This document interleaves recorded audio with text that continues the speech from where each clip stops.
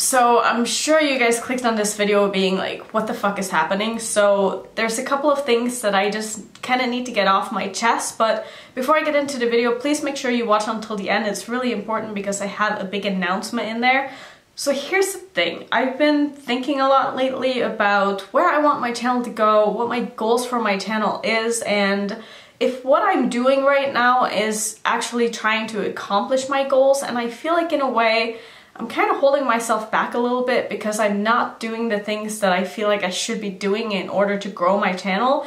I sort of feel like my aesthetic and my makeup choices and preferences are not really what the mainstream media really are looking for. Do you know what I mean? Like, obviously I'm a very colorful person, not necessarily today, but this is kind of the way that I am trying to move towards, because I feel like if I could get more into wearing a little bit more wearable looks, even though they're not really my style, I might be able to attract a larger audience of people.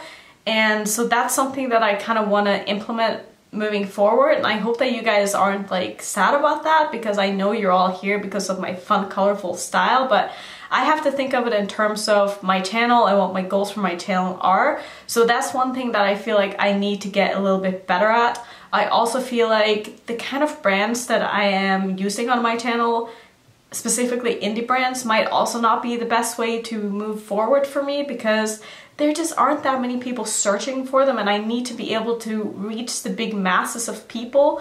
So my thing is now that I kind of want to try to get more into mainstream brands. I know that sounds ridiculous, and I know it's not really what I would normally do, but again, for my channel and for the goals that I have with my channel, I think that is going to be a smart move for me. So moving forward, I will probably be using less indie brands and more mainstream brands. So those are like the two main things that I really want to focus on my channel. So I'm so sorry if like things are changing and this is not exactly where you saw my channel going, but I hope you understand and see it from my side and from my point of view.